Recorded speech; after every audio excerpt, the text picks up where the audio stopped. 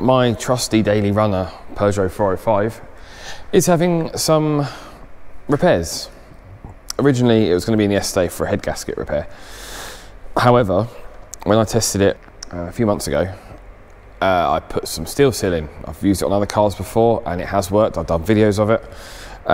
However, this one didn't seem to work. But yesterday, when I went to do the head gasket, I thought I'll do another short video just to show the head gasket failure, and it passed. So steel seal took a bit longer this time, but seems to have worked. So I thought I'll take advantage of the fact I've got it booked in on a ramp, and I'll change my aircon condenser. Here's my aircon condenser. I know it's got a hole in it. If I gassed it up, it hissed horrifically, and it doesn't look too bad. It's obviously had impact from, I'm assuming, birds. There are some, the fins have seen better days, you can see down the bottom there. But it doesn't look too bad. However, the condenser I ordered was the wrong one. So got a new one coming.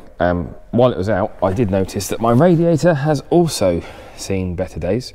You can see down the bottom here, lots of signs of leakage, and there's bits of orange there, which I think is K-seal, which is it's a bit like steel seal, but it's got metal particles in, and it blocks holes in cooling systems.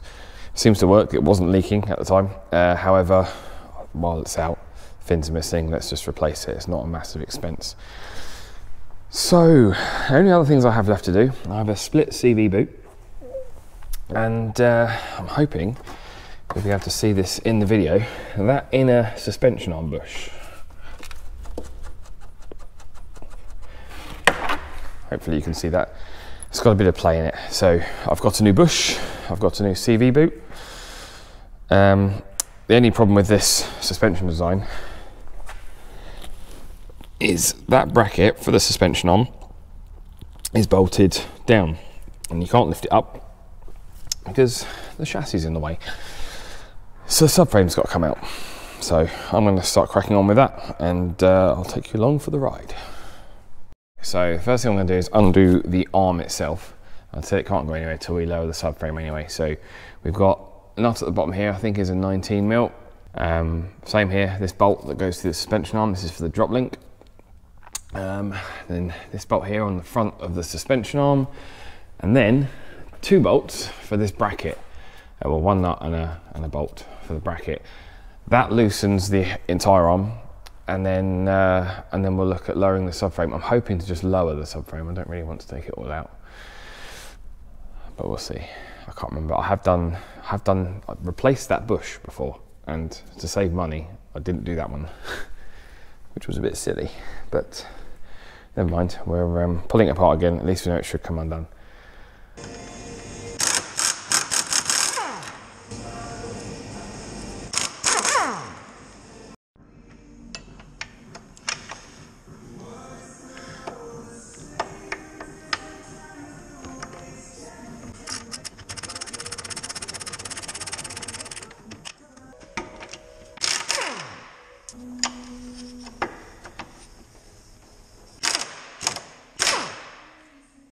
Right, arm is all undone. Things I forgot is that is 19, everything else is an 18mm. That there is a nut and bolt, and so is the rear one, or the inner one for this rear bush. Now, as you can see, the bracket there is touching the chassis, and I've still got a thread sticking out. So, no way of getting that out without dropping the subframe. So, the subframe is a bolt there, and a bolt just up there. You can go up through the hole in the arm. I'll probably undo the steering rack, and then I might just loosen the other side and see if I can drop this side down enough. Like so, it's probably not even half an inch, probably 1/4 of an inch of clearance I need, and the arm should come out. 2 bolts undone. Ball joint splitter tool in there, and it has cleared enough that I should be able to now get the arm out. This front bush, surprisingly, being the warm one, is the one holding me up. So, grab my screwdriver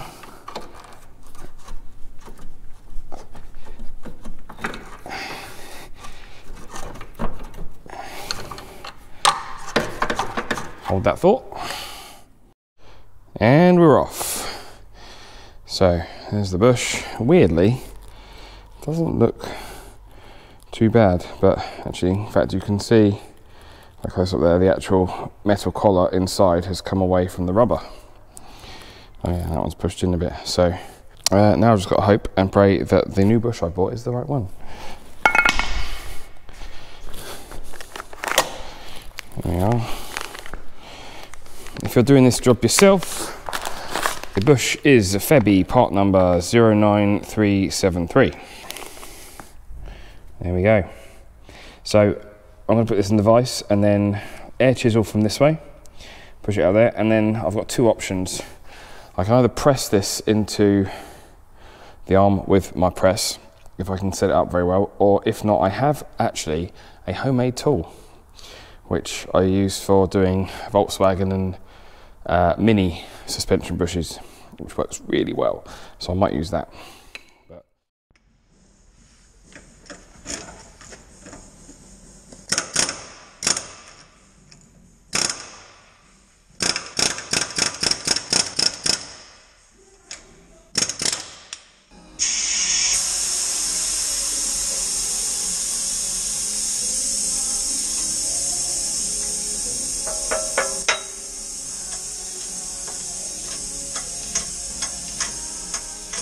Right, there we go. New bush fitted. Happy with that. That went in really well with the press, actually. So a couple of sacrificial sockets. Job's a good one. Next thing I need to do then is replace my split CV boot, which is a universal stretchy boot that I fitted last year. It's not very good. So I've got a proper one to go on. I think it's a proper one. Anyway, yeah, so easy enough to do this. Take this split pin out, then this outer collar thing comes off. There's a nut inside that I think is a 36mm. Let's have a look.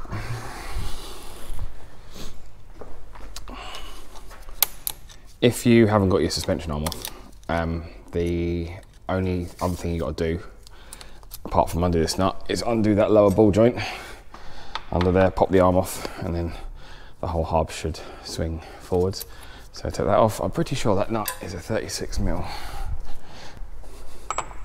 Ah, it says a 35.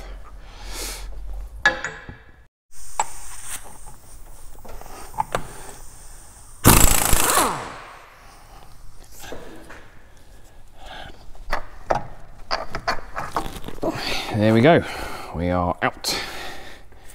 So I could take the whole drive shaft out, or I could do it in situ.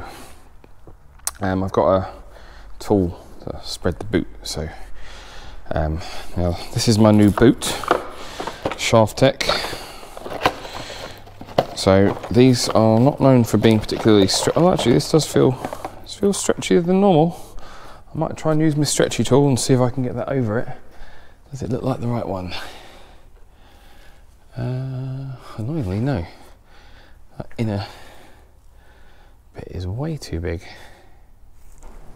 It's frustrating. Okay, let me see. I think I've got some other spare ones here. I might see if see what I can see which one of those might work. Okay, so I found this universal boot. So you can see it's got steps coming down it, so you can cut to the right size, and the inner bit is a bit smaller. Pretty sure the inner bit will fit. It's quite stretchy. The outer one looks hopefully to be about the right size. So I've got this as a backup just in case. So tools you need to remove the old boot: a knife and, in my case, some side cutters. So I'm going to get the clip off first. Oh, it's there. So it is literally, I'm just going to try and mangle the thing till it comes undone. It is easier to take the boots, there we are. It is easier to take the drive shafts off, but it's also more time consuming. I'll say with my tool, I'll show you in a moment. It's not too hard to replace the boot. There we go. That clips off. So you can use these to cut through, but sometimes it's easier with a decent Stanley blade. Right, that's the boot, the old boot off, and the universal one actually looks like perfect size. So I think we'll go with this one. Might need to stretch the outer bit a little bit. This is my spready tool. It's quite simple. Slide the boot over the end there, and then when I push the button, and then you can just shove the drive shaft straight through there, let the pressure out, slide the boot off, put your clips on. That simple.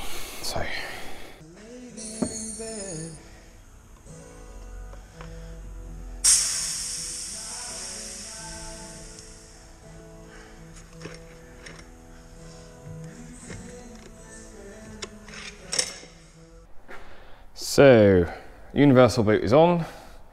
This bit was the outer part of the boot, which I've now cut off. Don't need that. And yeah, everything else is ready to go back together. So drive shaft in, hub nut. The torque setting is that. Back on the ground, all assembled again. So yeah, that's CV boot, suspension bush. All I've got to do now is wait for my new radiator and condenser, and then I can put it back on the road again. Thanks for watching. If you like the video, hit the like button. If you want to see more of my stuff, hit the subscribe button, and I'll see you next time.